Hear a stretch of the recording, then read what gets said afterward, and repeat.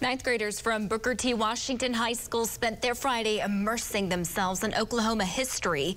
They took a deep dive on two defining moments in our state's past. The students took a field trip to both the Oklahoma City Bombing Memorial and the Greenwood Rising Museum. News on 6's Jonathan Cooper has the story. We got our own businesses. Booker T's the best food. Fair enough. History is coming off of the pages for some Oklahoma high school students who are getting an immersive experience into some of the biggest events in Oklahoma history. This experience is bringing alive the curriculum that we have for students in classrooms. On Friday, ninth graders from Douglas High School in Oklahoma City and Booker T. Washington in Tulsa took field trips to the Oklahoma City National Memorial and Museum and Greenwood Rising.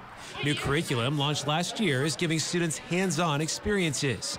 Booker T students started their day in Oklahoma City to learn about the 1995 bombing at the Murrah building. What I really took away from that was how many lives were truly impacted by just two people, and that two people can really mess it all up for everyone. In the afternoon, they drove back to Tulsa, this time to learn about the 1921 Tulsa Race Massacre. Danya Norman works at Greenwood Rising and is also an alum of Booker T.